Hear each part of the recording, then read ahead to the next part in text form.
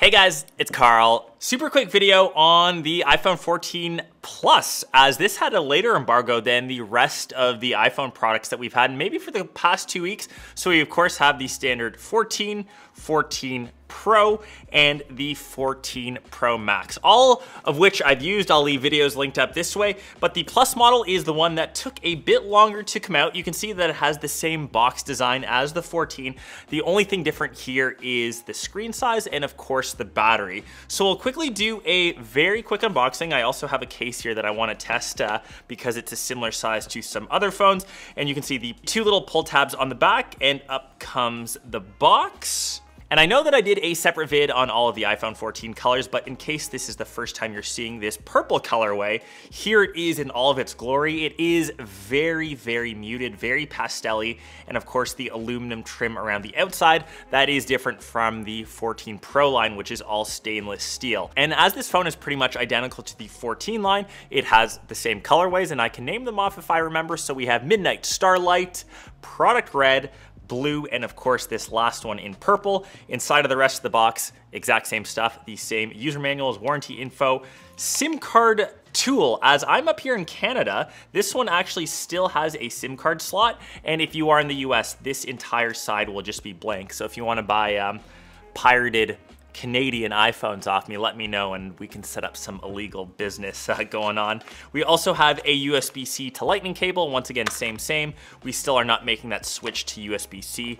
We'll have to probably wait once again till next year. White plastic comes off, and generally the setup process for all iPhones is pretty similar. We're greeted by a nice little hello, bonjour, and I'm just gonna set this up as a brand new iPhone. And as this boots up, I quickly just want to pull across some models off to the side. So right now I've got the 14 versus the 14 Plus, and you can see here the clear size difference, and we've got 6.1 inches over on the 14 and 6.7 on the 14 Plus. So it's the exact same thinness, and you can see on the front of the displays, other than that screen size, we have the same notch up top. And the key big difference between this and the 14 Pro Max, which I have, they technically have the exact same screen size. So like I mentioned, 6.7 inches, obviously over on the Pro Max, that's where you have Dynamic Island, whereas on the 14 Plus,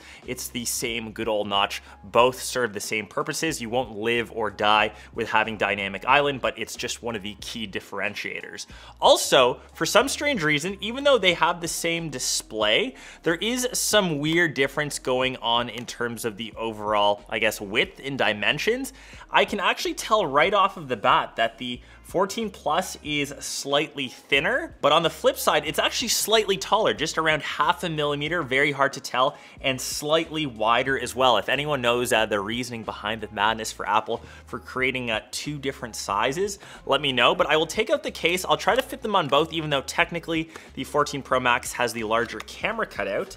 And you can actually see here, I have the lilac case, so the purple on purple should look pretty good. And you can see here that fits nicely into place. The case little indication, which matches the colorway as well. So that obviously fits, and if I try to transfer it over, like I mentioned, that camera cutout, because we have the larger sensors, or I guess the 3 different cameras on the Pro Max, that obviously won't fit. But even on the bottom, it does feel a bit thicker, so I don't think it would fit anyway. So maybe the reason for that is Apple wants you to buy different accessories, different cases. It makes sense, but remember, these cost $60 for a piece of silicone, so they are expensive. You do have different options. Check out Dbrand, for example. I know that they're slightly thicker in protection, and they just provide a couple more customization options.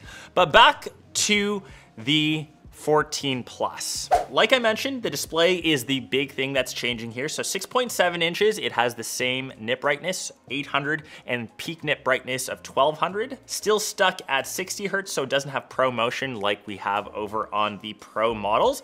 And that's pretty much the key big differences. You have the same dual camera system, so 12 megapixel sensors, technically better than the 13 line, but In reality, they take pretty much the same photos. Maybe in low light, I saw the smallest little upgrade. But the big thing here is the battery. So Apple fully claims this on their website. This is the best battery across the 14 lineup, and that's including the 14 Pro Max, which I've used as my daily. And if I look back at my battery usage here over, say, the past 24 hours, I was just on my phone for close to 8.5 hours. My average screen on time is around 6.5 hours. So I'm clearly on this device every day, all day, and I sadly have to charge this up by the end of the day, especially if I'm on over for 7 hours. And you can see in my battery usage, the screen on time, or the display slash screen, takes around 7% of battery. And a lot of that has to do with this, which is the always on display, which does drain quite a bit. Because I've turned this off, battery life has improved, but sadly,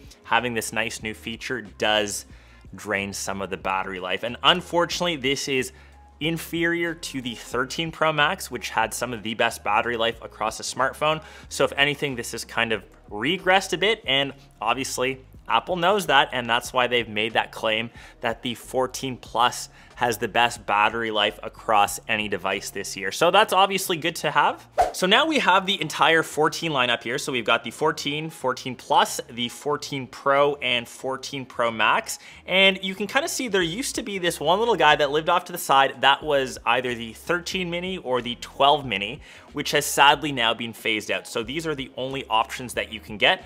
Pricing wise, they remain the same. So this cost $799 for, of course, the base entry level 14. $100 more gets you the 14 Plus. That's $1,250 Canadian. I know that our Canadian dollar has just been tanking lately, so that is unfortunate. And of course, more money for the Pro models. It's that same $100 price jump between the different sizes. Unfortunately for the Mini, RIP to you. I know that it had a huge cult following, but unfortunately, it had just the worst battery life across the line as it was so small. I'm sure Apple does their numbers correctly, and they knew how many people purchased the regular size, and the trend in smartphones is generally going towards larger displays. We've seen that since the OG iPhone. You can imagine how large this phone would have been if this came out back, what, 12, 13 years ago? 15 years from a quick little Google check. So yeah, it's crazy to see the size of displays kind of moving up. So I totally think that the 14 Plus makes sense. And who's this phone technically for? If you don't need the Pro features of the Pro model. So if you don't need that 48 megapixel sensor, if you don't need the telephoto lens, if you don't need Pro Motion, if you don't want to pay that extra premium for that A16 Bionic chip, because honestly, in performance, all of these phones pretty much perform the exact same, maybe slightly quicker loading times on the Pro models. Obviously, I'm not editing 4K footage. I leave that to my computers. So if you are playing games, you want a larger display. If you watch a lot of content, this is great for media consumption. Or if you want that extra battery life, or if you just struggle to see icons and stuff on your phone. I know that my parents would love a larger phone because they, sometimes struggle to see what's on their classic iPhone. I think that's the main reasons for the Plus. Let me know what your guys' thoughts are. Which model would you get across the range now that we have them all? I hope you guys enjoyed this vid. If you have any other questions, let me know. I'll answer them down below in the comments. But currently, my daily still remains the 14 Pro Max. Then I would probably go in this exact order. So I hope you guys enjoyed this vid, and I will catch the rest of you in one of my next ones. Peace.